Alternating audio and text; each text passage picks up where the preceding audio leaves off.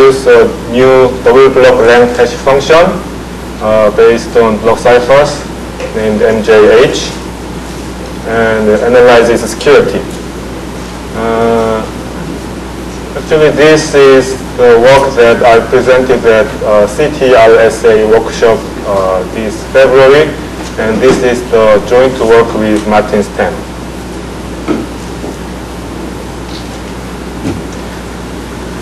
So first, I'm going to give a brief introduction to hash functions and discuss how to construct hash functions using block ciphers, and then introduce a new double block length hash function, MJH. And I'm going to give a brief sketch of security proof and then make conclusion.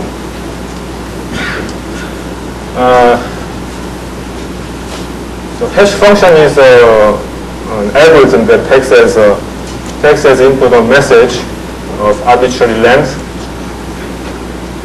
and then outputs a bstring of fixed length called a hash value or a message digest. And most cryptographic primitives such as block ciphers use secret information. However, this hash function does not use any secret parameter. It is a fixed, publicly known function. It is one of the most widely used cryptographic primitives, whose applications include digital signature, password protection, key derivation, and well-known examples of hash functions include SHA-hash functions, MJH functions, and HAS160. And specifically, HAS160 is the current Korean standard hash function.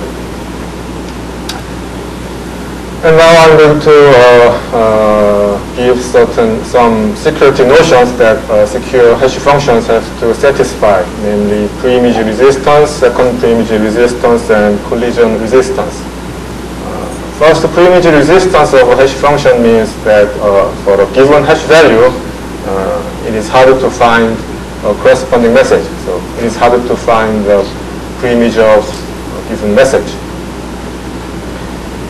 And the second, pre-image resistance means for a given message, it is harder to find another message which corrects, whose message digest is the same as the previous one. And collision resistance means it is harder to find any pair of two distinct messages with the same hash value. And in this talk, I'm going to focus on this security notion, since usually this notion is regarded as the most strong security notion, strongest security notion.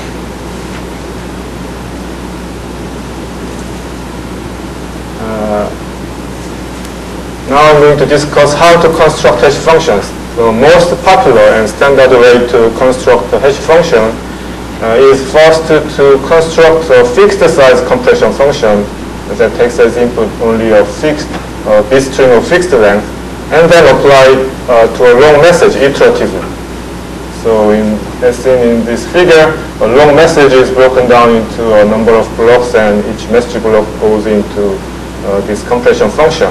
In this way, initial value is changed to the next training variable, and the final training variable is regarded as defined to be the output of the hash value.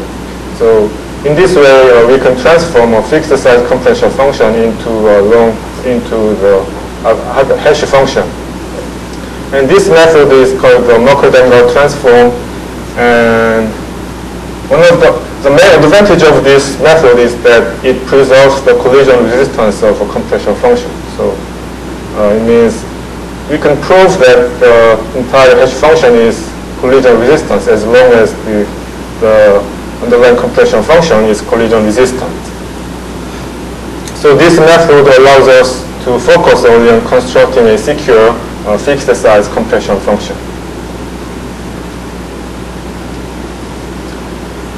Now, compression functions can be constructed from scratch or be built upon off-the-shelf cryptographic primitives such as block ciphers. And hash functions constructed by the first approach, called the dedicated hash functions, are showing security weaknesses recently. Since Professor Wang has made the first successful attack on SHA-hash function. So SHA-hash function is the current standard hash function, and it has 160-bit output. So ideally, it should provide 8-bit security in terms of collision resistance. However, for now, at least theoretically, one can find the collision of the SHA-hash function with about 2 to the 60 complexity, which might be regarded as practical, since this attack can be executed with a budget of about $300,000 and time of 256 days. For this reason, many researchers have studied the second approach using block ciphers. So we begin with giving the definition of a block cipher. A block cipher consists of encryption algorithm and decryption algorithm. And encryption algorithm takes as input a plain text and the key of fixed length and outputs the corresponding ciphertext of the same length as the plain text. And the decryption algorithm takes as input a ciphertext and the key and returns the corresponding plain text. So in this way, each key defines a permutation on the set of NB strings. So actually a block cipher can be seen as a parameterized collection of permutations. And well-known examples of block ciphers include AES, DES, ARIA, SEED. ARIA and SEED are Korean standard block ciphers. And AES has 3 versions. AES according to the key length in use. And this is a typical structure of a block cipher. Key of a fixed length is extended into a long key schedule, and each round key goes into a round function. In this way, a plain text is changed, it is transformed into the next intermediate variable. In this way, finally, it gives a bit string that looks like a random sequence. And as I pointed out in the previous slide, AES has 3 versions, AES 128, 192, and 256. All the versions operates on 128-bit blocks. However, AES 128 uses 128-bit keys, which means it should ideally provide 128-bit security. And it consists of 10 rounds. On the other hand, AES 256 using 256-bit keys should provide 256-bit security. So it consists of 14 rounds, more than AES 128. So actually AES 256 would be at least 40% slower than AES 128. So the point of this slide is that 2N-bit key block cipher is less efficient than N-bit key block cipher. It is a natural observation. Now this is a classic construction of a block cipher-based compression function called Davis-Mayer scheme. So here each wire carries N-bit information, and by making a single call to the block cipher, we can compress N-bit message group. And this compression function is fed to the Merkle-Dangle transform, producing the entire hash function. Now, these kinds of block cipher-based hash functions have 2 main advantages. First, by using extensively studied block cipher, we can easily transfer the trust in the existing block cipher to the block cipher-based hash function. So this means we can prove the entire hash function is secure as long as the underlying block cipher is secure. And the second advantage is that this type of construction is particularly useful in highly constrained environments such as RFID systems, because a single implementation of a block cipher can be used for both the block cipher and the hash function.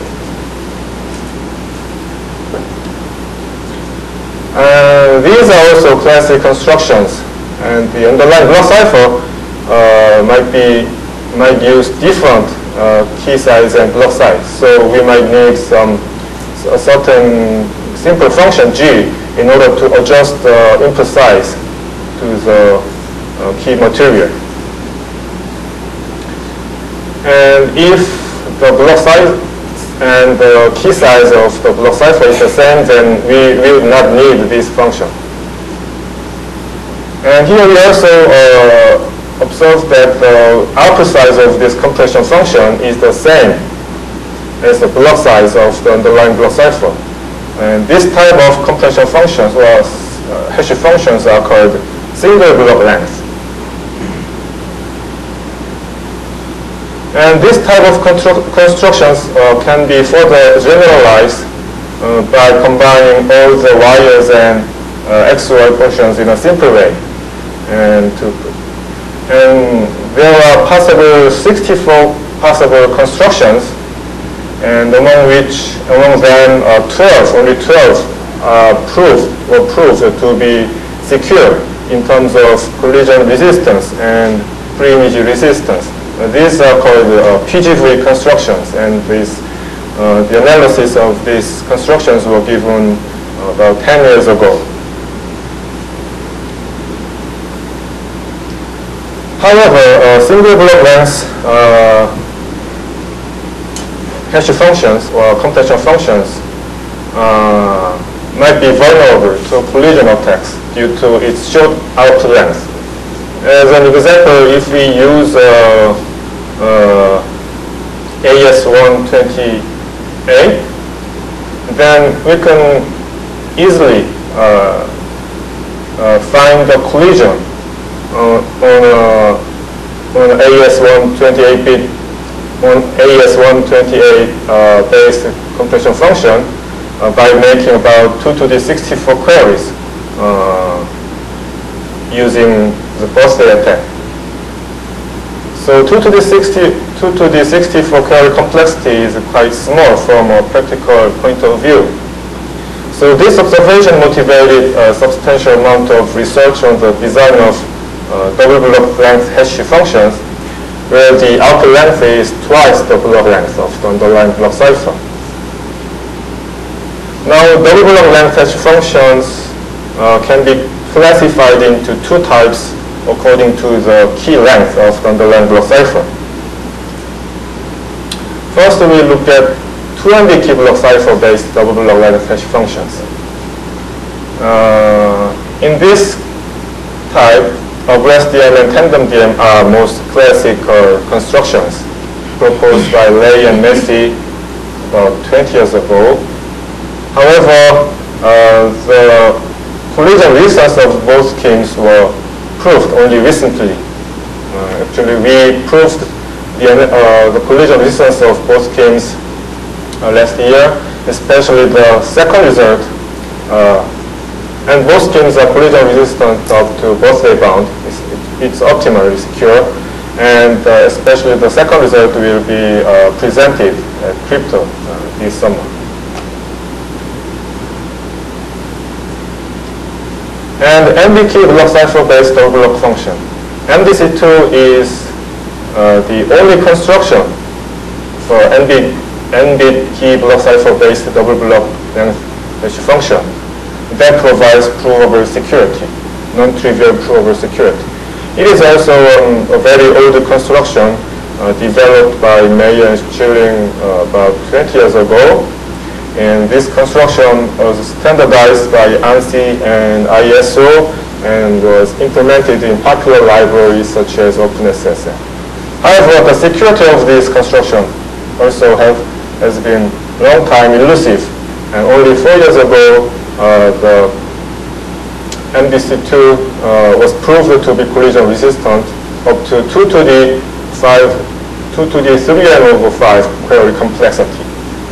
So here each wire carries n bit, and this compression function is fed to the Mokka-Denga transfer. So the output size is also 2 n-bit. So ideally it should provide n-bit security, but proof of security guarantees only 3n/5-bit security, which is far from optimal. However, this is the only non-trivial result currently known.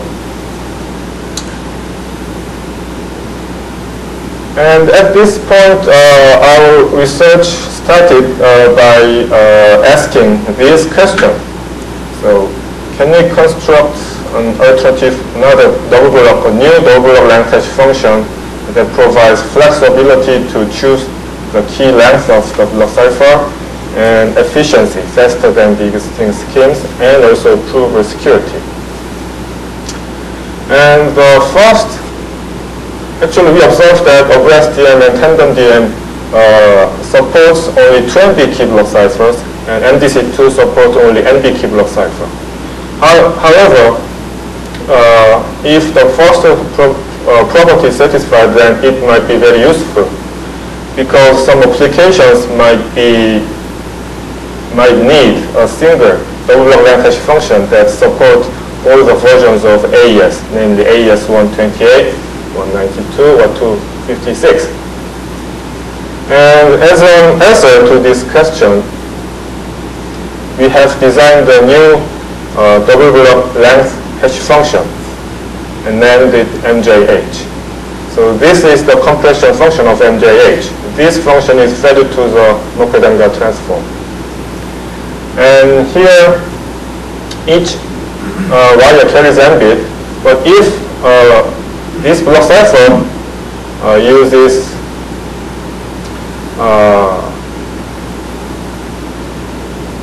actually this C-bit information goes into the extra bit of the key material. So we can use any block cipher of the key size. We can use a block cipher of any key length as long as the key length is not less than n, the block size. And here sigma is an involution. Involution is a map on the set of n-bit strings such that involution composed by itself produces an identity map. So involution can be simply implemented by a constant, non-zero constant addition. And theta is a constant. Here we identify n-bit strings into with the element in the finite field of order 2 to the n. So if we choose a simple constant theta, then this operation can also be implemented in a simple way. So here we see that this construction provides flexibility to choose key length.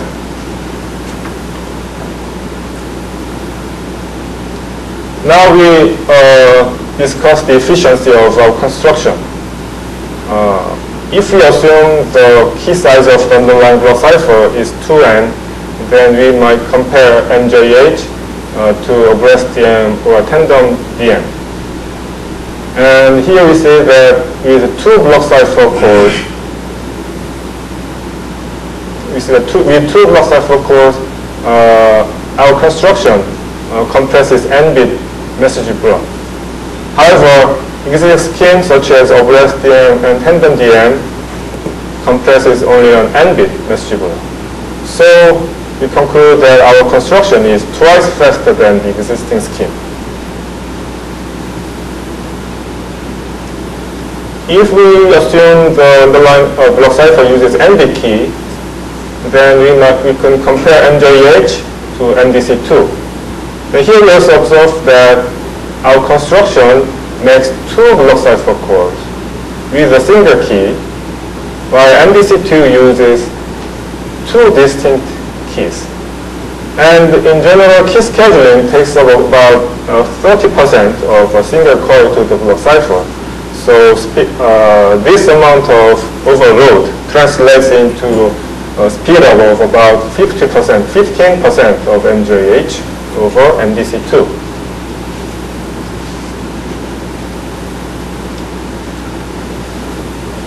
Now I'm going to give the security proof in the ideal cipher model. I'm going to give just a sketch of our proof. First of all, our security proof is given in the ideal cipher model. And in this model, a block cipher is a function such that each key defines a permutation on the set of n-bit strings. And then in the ideal cipher model, block cipher E is randomly chosen from all the set of all the possible block ciphers. And an adversary is allowed only for two types of oracle queries, a forward query and a backward query. And if A makes a forward query with key and the plaintext, then it receives its corresponding cipher text. And if A makes backward queries, key and the cipher text, then it receives the corresponding plaintext.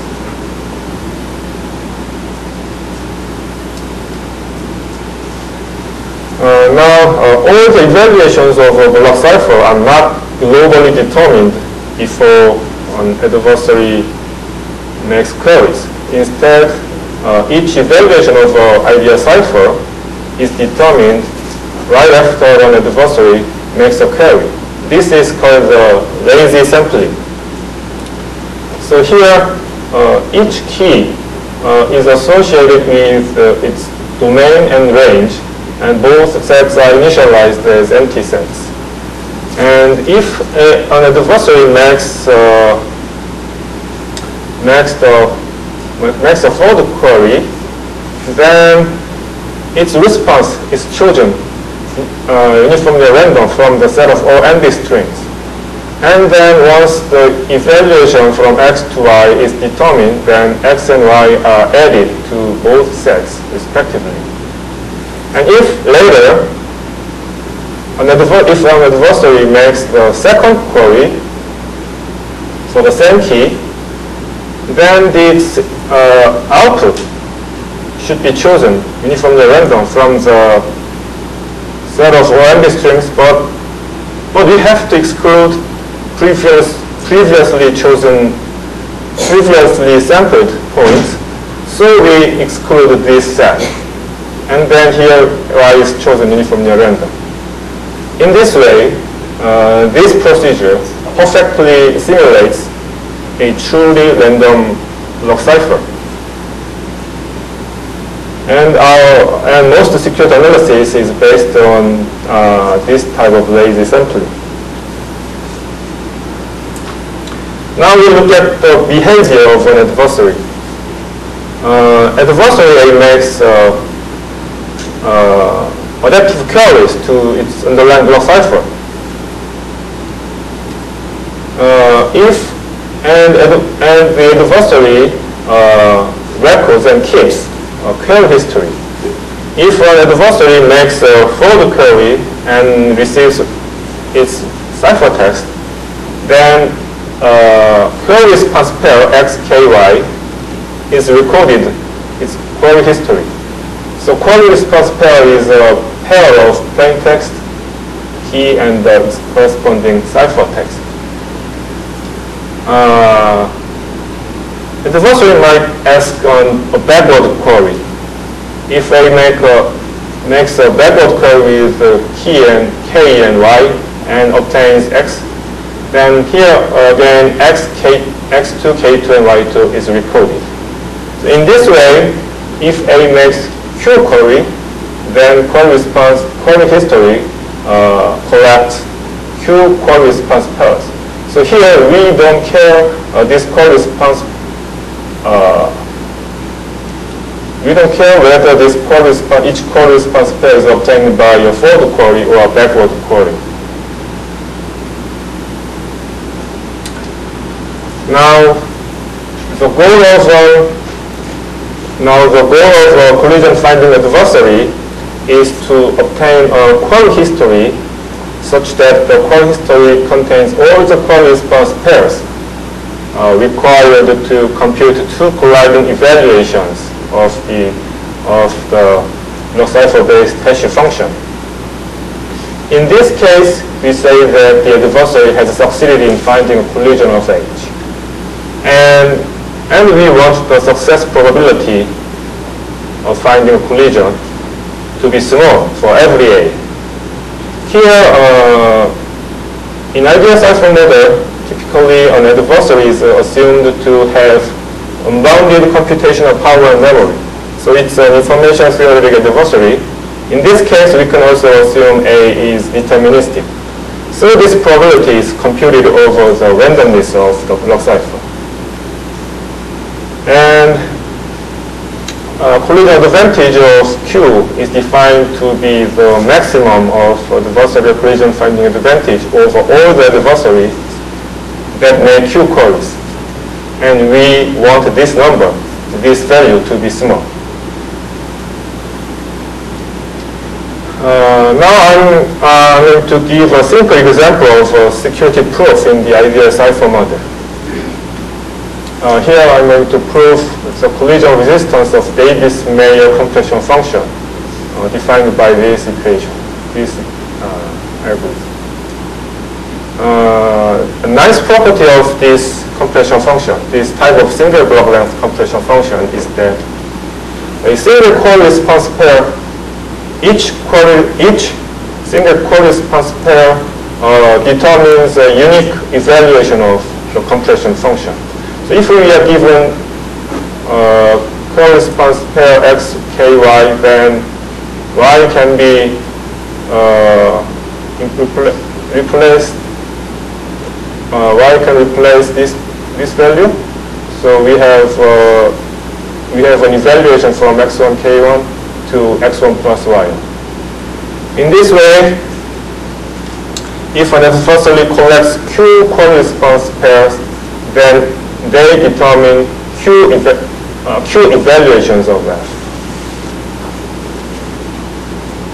Now, if A finds a collision, then a certain query will complete the collision. So let Ci be the event. The ith query completes a collision.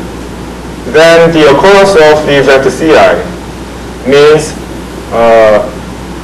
xi plus yi, the output value of the compression function determined by the ith query, is equal to xj plus yj for some j less than I.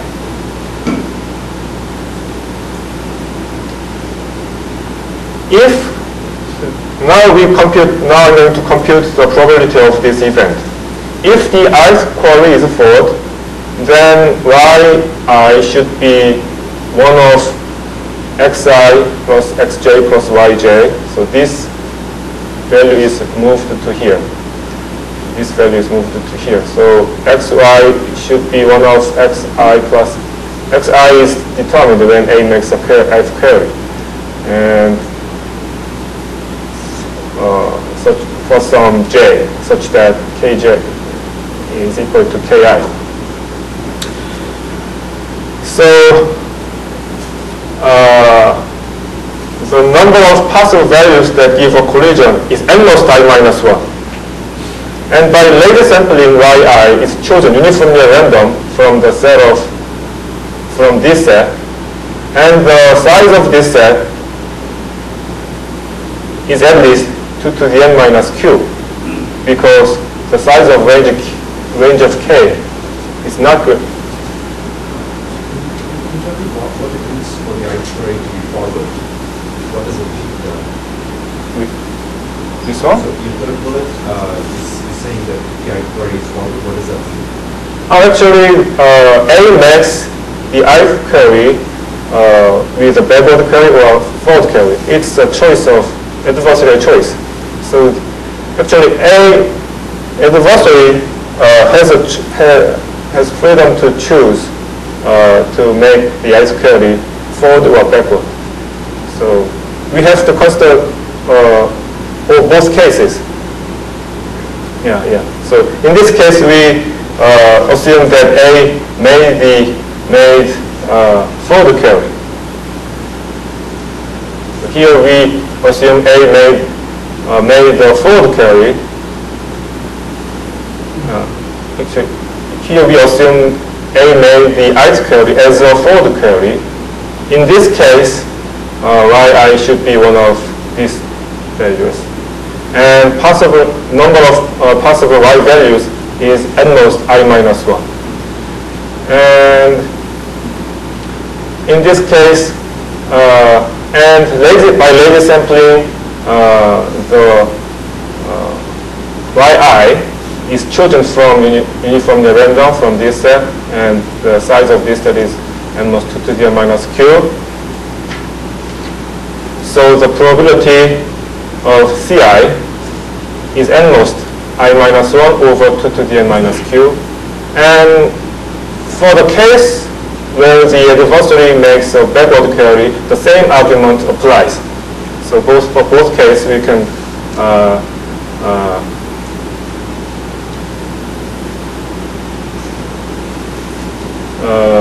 we can obtain this type of upper bound.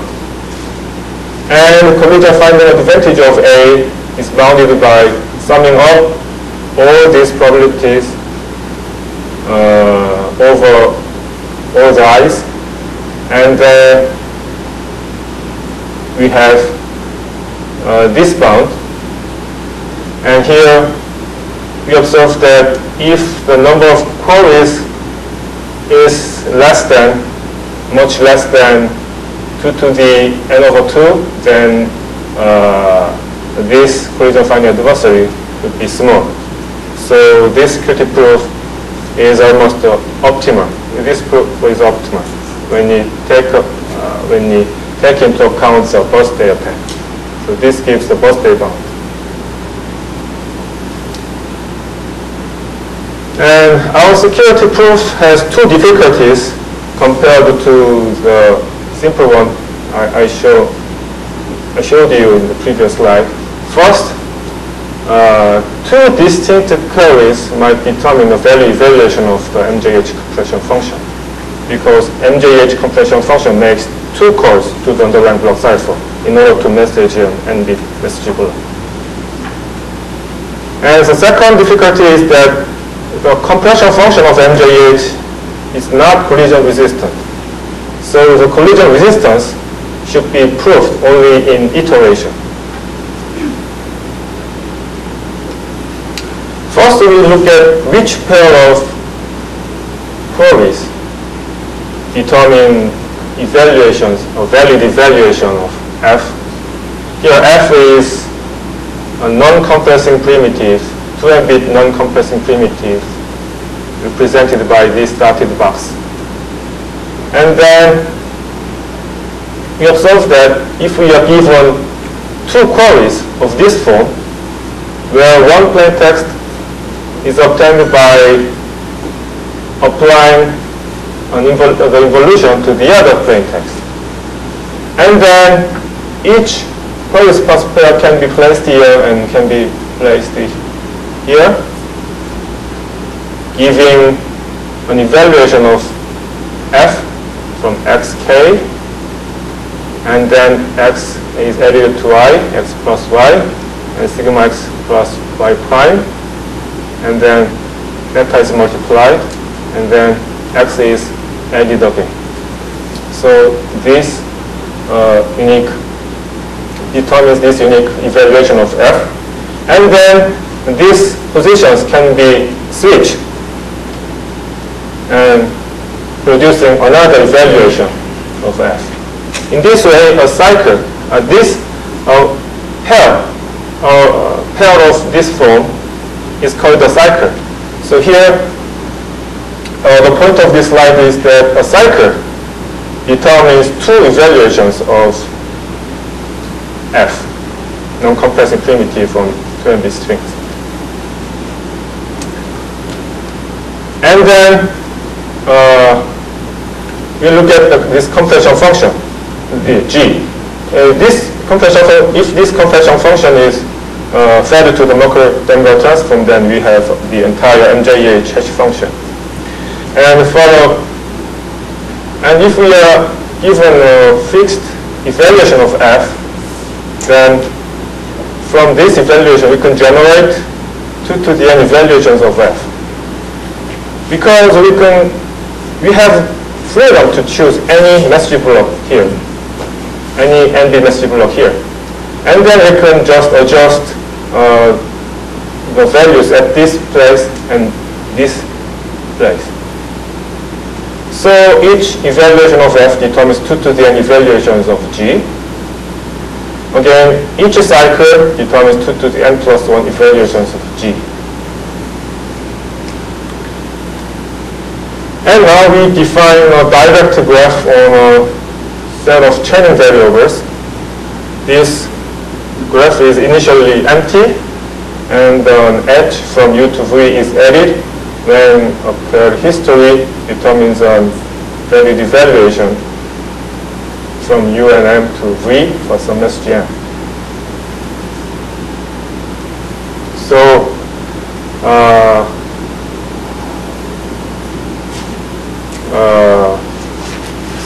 this type of computation can be represented by this path. So this point, this node represents its final hash value. If we find collisions of hash function, then we will find a pair of colliding paths in this representation graph. So we like to upper bound the probability of making colliding paths, a pair of colliding paths in this graph.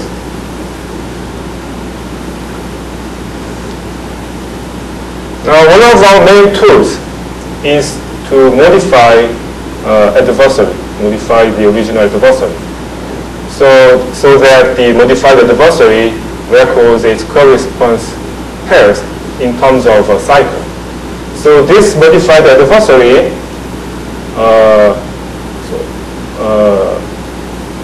uses the original adversary as a subroutine. And then whenever A makes a query, the modified adversary makes one more queries. So that two queries per pair forms a cycle. So in this way, if the original adversary makes two queries, then the modified adversary makes at most 2Q queries.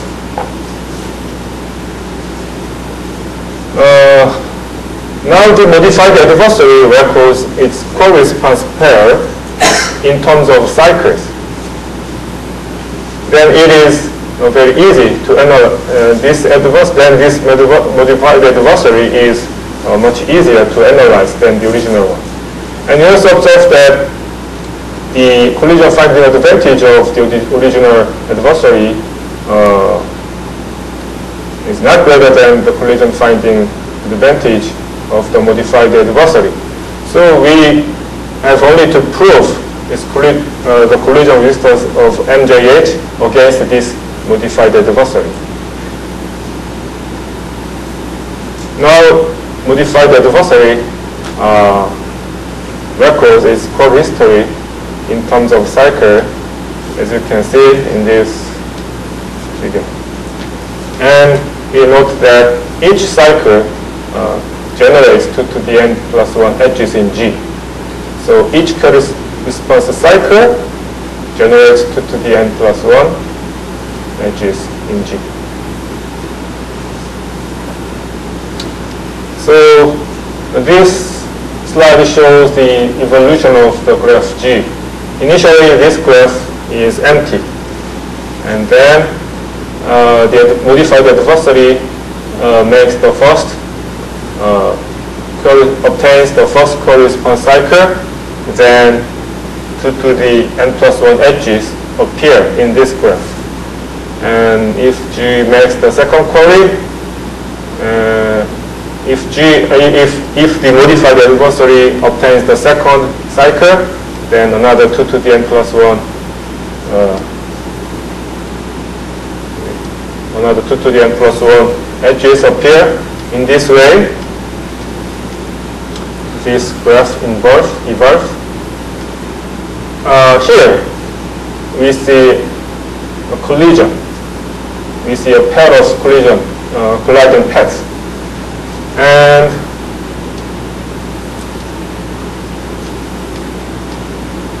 this is the last collision completing edge.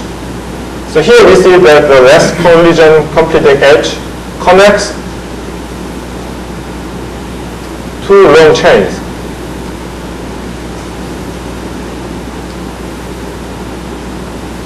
And actually we observe that if B succeeds in finding a collision, then B should complete a pair of colliding paths by making one of the 8 configurations. Actually, we classified all the possible 8 configurations, and we upper bounded the probability of each configuration. And so we have this bound. And we will skip the detailed analysis of each event. Finally, we obtained this parameterized upper bound. So collision finding advantage of the modified adversary is upper bounded by this number, and this value is parameterized by 2 integers m1 and m2. By carefully choosing this number, like this, we can we have an asymptotic result saying if the number of carries is less than 2 to the 2n over 3, then the collision finding advantage is converges to 0 as n goes to infinity. So this asymptotic result is better than MDC2 that provides its collision prover security up to 2 to the 3n over 5. Numerically, if we set the threshold probability to be 1 of 2, then MDC2 provides 75-bit security in terms of collision resistance, while our construction guarantees 8-bit security.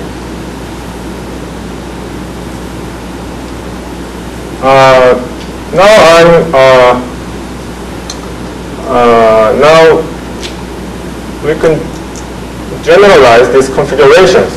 Actually, this is the current research, my current research. So we generalize the previous configurations and simply classified into 3 types. And each configuration is parameterized by integer parameter L. And then we use an induction to analyze the probability of each configuration. And we have proved that MJH is collision resistant up to 2 to the L minus 1 n times n over L queries for any n. So if we can take a large L, so this result can be regarded as optimal. Now we make conclusion. In this work, we designed a new double log length hash function called MJH that provides flexibility to choose the key length of the block cipher, and our construction is efficient, more than efficient than the existing schemes. And our construction also provides prover security better than MDC2. And our construction, we believe our construction is suitable for constrained environments such as RFID systems. And as a further research, we proved optimal collision resistance of MJH up to 2 to the n queries. And we believe that we can extend the security proof to the JH function, which is one of the final candidates for SHA-3 competition. because JHH function and MJH block cipher-based compression function have a similar structure. And this is the end of my talk. Thank you.